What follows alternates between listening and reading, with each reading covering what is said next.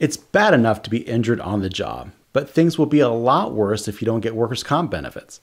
If you can't work, how are you going to pay your medical bills?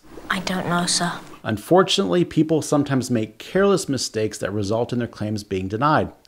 Knowing what to do and what not to do will make a big difference if you suffer an injury while at work. Here are the top 5 mistakes to avoid if you get injured at work. Check it out.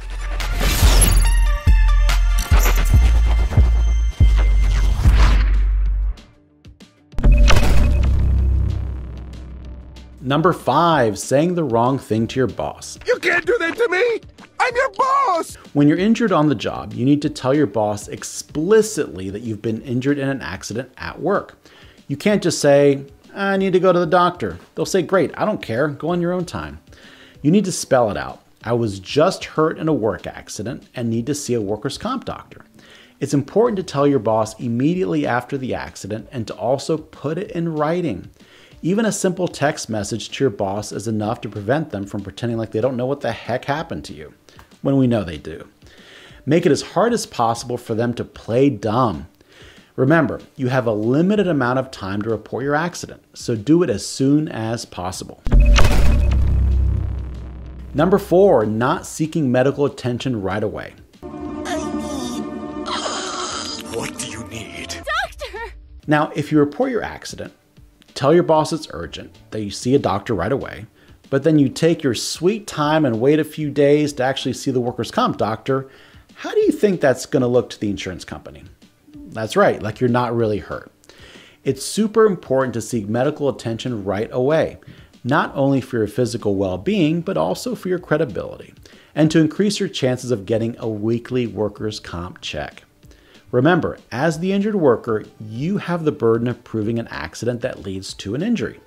Document everything. The best way to document your injuries is to seek a medical opinion from a doctor. Make sure you go immediately after your accident. Don't go on vacation. Don't go visit your Aunt Gladys. Go to the doctor. This is one of the most common workers' compensation mistakes out there.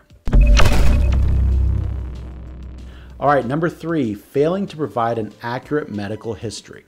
One of the most serious workers' compensation mistakes is not providing doctors with an honest and accurate account of what happened to you, as well as failing to provide an accurate medical history.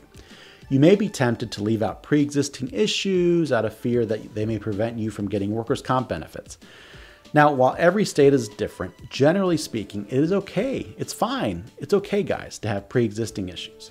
Everyone has them. They're not going to prevent you from being taken seriously, so don't hide anything. Here in Georgia, for example, an aggravation of a pre-existing condition is a valid workers' comp injury, and it will not prevent you from getting workers' comp benefits. You know what will prevent you from getting workers' comp benefits? That's right, lying to your doctors. I was lying. It was a lie to get drugs. You know, like a crime. Do not lie to your doctors, guys. That's the quickest way to sabotage your otherwise valid workers' comp claim. By the way, if you're new to my channel, I'm Rick DeMedeiros, the work comp guy.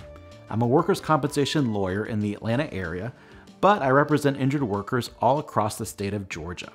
I'm all about helping and educating injured workers, so if you have a workers' comp claim in Georgia and are interested in me representing you, please reach out to me. My contact information is on the screen, and all of my links are down below in the description. If you don't live in Georgia, never fear, I can still help you. Just reach out to me and I can refer you to a rock star lawyer in your area who will be able to help you. And don't forget, smash that subscribe button and ring that notification bell so you don't miss my next video, and leave me a comment or question below. I'm here to help. Now, back to the video. Number 2, going to the doctor your boss recommends. As much as you want to believe your boss is looking out for your well-being, spoiler alert, they're not. Ultimately, you have a right to choose which doctor you'd like to see, even if your employer has a list of doctors. Now, you still get to choose off that list, not your employer.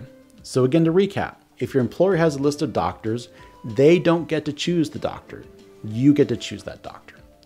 The reason this can turn into a workers' compensation mistake is that some bosses push their employees to visit more, say, employer-friendly doctors. They may say, oh yeah, Dr. Kevorkian, he's closer to your house. Or yeah, Dr. Doom, good guy, he will really take good care of you.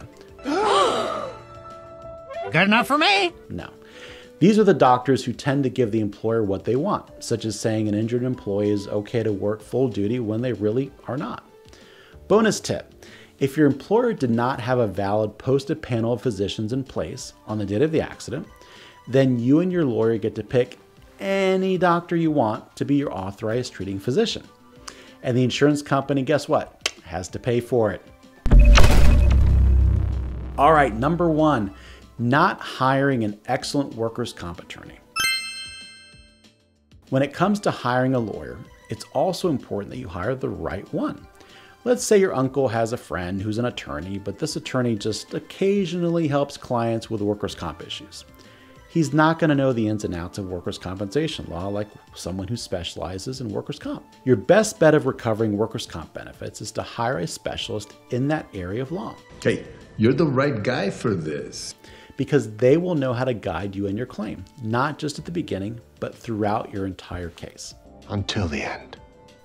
A good workers' comp lawyer will get you the best treatment, more benefits, and higher settlements because they understand this area of the law so well. So there you have it, the top 5 mistakes that will prevent you from getting workers' comp benefits. I hope this discussion helps you in your workers' compensation claim. I want to hear from you. Are you afraid you made a mistake I didn't mention here? Do you have an idea for a future video? Leave me a comment below. For now, Work Comp Guy, out.